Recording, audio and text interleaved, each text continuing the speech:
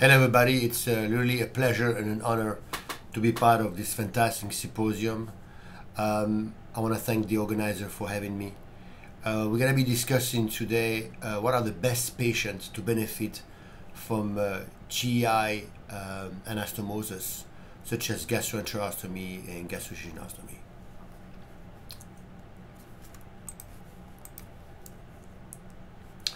So, therapeutic EUS has dramatically changed the whole panorama of endoscopy. So we can now do therapeutic injection using EUS. We can do ablation therapy using EUS. We can do drainage procedures such as draining fluid collection or the gallbladder using EUS. But one thing that we have been able recently to start doing is doing EUS-guided gastroenterostomy, whether it's gastrojejunal anastomosis, gastrojejunal anastomosis. We really now have been able to do this almost on a daily basis for multiple type of intervention. So the current status for patients that have gastric ulnar obstruction include antral stenting, PEG-J or PEG, and obviously surgical gastrojejunostomy, which is a good option, but an invasive option. So the idea is, can we offer an anastomosis using EUS-guided technique, whether you connect to the jejunum or the duodenum?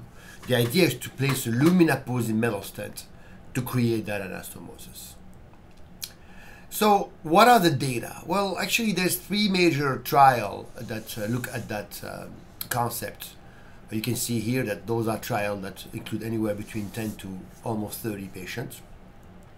And the idea is it is feasible. Now the question is, does it work in any kind of patient? So obviously it's very interesting to consider this as a palliation mechanism for people that have pancreaticobiliary malignancy or duodenal malignancy. But actually it's very interesting to look at data in benign diseases as well, because those are the patients that's going to live the longest. If you now look at comparing study which look at the outcome on patients that have gastroenterostomy versus patients that have surgical GJ, for instance, or laparoscopic GJ, you can see that the procedure is as successful in both groups. However, EUS-guided GJ or GE seem to be safer, but also offer a lower cost, which is extremely interesting in these settings where we're trying to offer a healthcare system where the cost is driven down. Now, let's compare EUS-guided GJ or GE in general to antral stenting.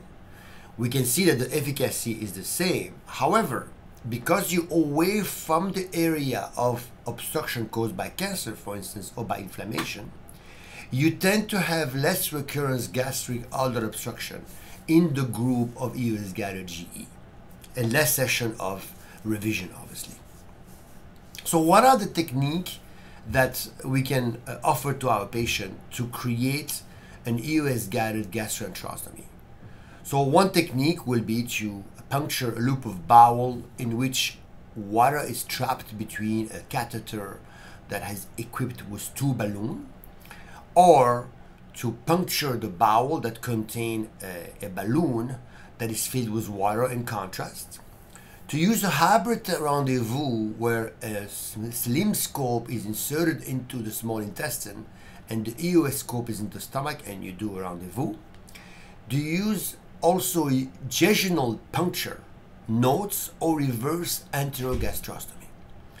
During jejunal puncture, you have to find a jejunal loop, puncture with a needle, and then slowly, inflate the loop of bowel using in contrast mixed with water. Node technique consists in opening the stomach into the peritoneum with a scope, and then finding a loop and connecting it directly to the stomach using this open approach, into the stomach, but it's still an endoscopic approach. A reverse gastroenterostomy is when you're able to cross the obstruction, get into a decent loop of bowel, and then connect with the stomach using a lumina-posing metal stent. So the big question is what technique is better than the other one? So those are the images of all the technique you see here. Rendezvous technique here, reverse GJ technique here, puncture in a balloon, and then the technique where you puncture the loop of bowel and inflate with normal saline mixed with contrast. So the biggest question is, how easy is this? So we did a study here on the right side where we look at the learning curve. Indeed, this is not like doing a cisgastrostomy. The bowel is a mobile target. It wants to move away from you. So the question is, how many procedures does it take to become comfortable? So for somebody who has therapeutic EUS skills, it seems that it requires approximately 7 procedures to finally get to comfort level. This is not getting expertise, but becoming comfortable with the procedure. Obviously, the technique has become much easier now that we have the coder enhanced device, the hot Axios.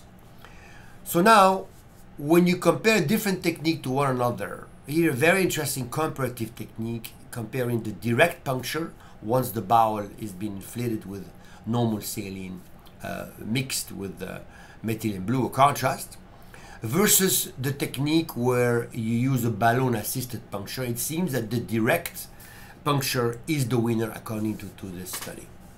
So let's go over the data, and now from the data let's try to see how to realize, you know, a EUS guided gastroenterostomy. So you see it's a very nice cancer involving the distal end of the stomach and creating a gastric outlet obstruction. We're gonna cross the obstruction with a ball tip, and you see we're gonna try to go as deep as we can, coil a wire into the small intestine, and then over the wire advance a nasocystic catheter that will be used to inflate the small intestine. It's a 7-flange device that goes through any scope, and you can see here we're gonna advance that catheter over the wire, and then once it's at the level of the ligament of Treitz or beyond, we're gonna pull the wire, create the first pigtail, and then we see we can then inflate the loop of bowel. We're gonna first puncture the bowel with a 19-gauge needle to confirm indeed that we are in the small intestine. Inject contrast, confirming the location, very important. The colon can really mislead you, and in this case then it's crucial to inject contrast and make sure we are at the right place. After that, we can advance the coder enhanced Axios. You see we deploy the first flange, then we're gonna oppose the bowel to the stomach, and then deploy the second flange into the stomach. We advance the wire into the small intestine to have a safety net, and then deploy the second flange into the stomach. You can see the methylene blue pouring from the small intestine into the stomach. We're gonna dilate with a 20mm balloon, the 20mm lumina posing metal stent here, the Axios, and then we like to place a double pigtail to just decrease the friction between the inner flange of the pigtail with the opposite wall of the small intestine. We have to be able, when you embark on doing EUS guided GE, to manage complication. Indeed, misdeployment, migration of the lambs can occur. You can have a distal flange that migrates outside the small bowel lumen. You can have a proximal flange migrate outside the gastric lumen. Salvage with a bridged stent is often feasible and recommended, or you can remove the lambs and close the defect. This is really the last option in our practice.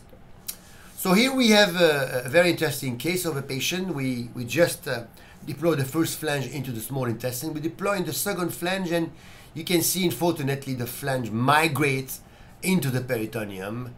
It's very important at that stage to salvage the wire, because the wire is still into the small intestine through the stent. So all you have to do is advance a TTS stent, esophageal short stent. In this case, we use the Taiwan of 20mm by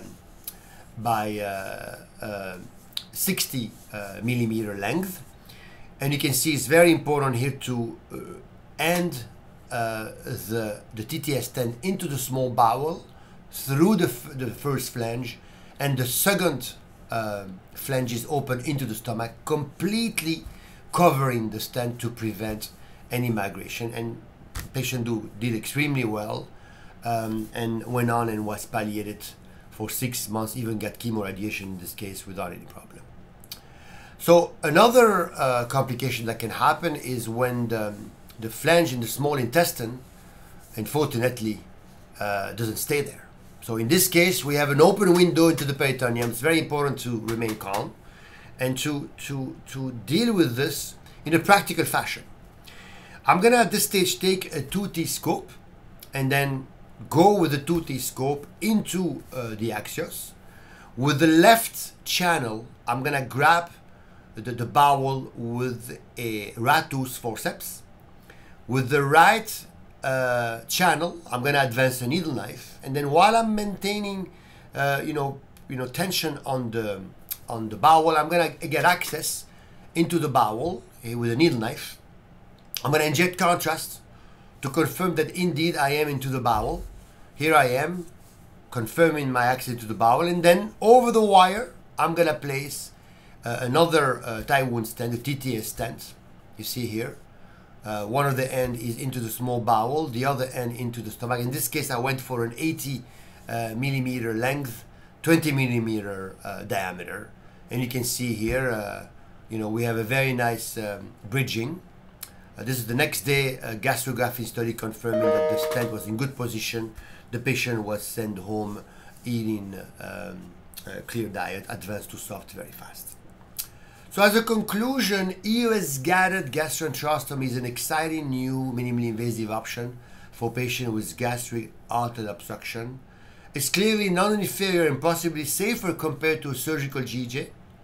It's non-inferior with clear benefit in terms of recurrence and reintervention compared to enteral stenting. It is important to standardize the technique and understand the technical complexity associated with this procedure. Coronary Enhance and more than 5 years of experience now have given us consensus about being able to do this procedure. We are clearly now ready for prime time. But if you embark on doing EUS guided gastroenterostomy, you have to be able to manage complications whenever you're dealing with them. Thank you so much for your attention. It was really a true pleasure and honor to give this talk to you, and I remain available to any question.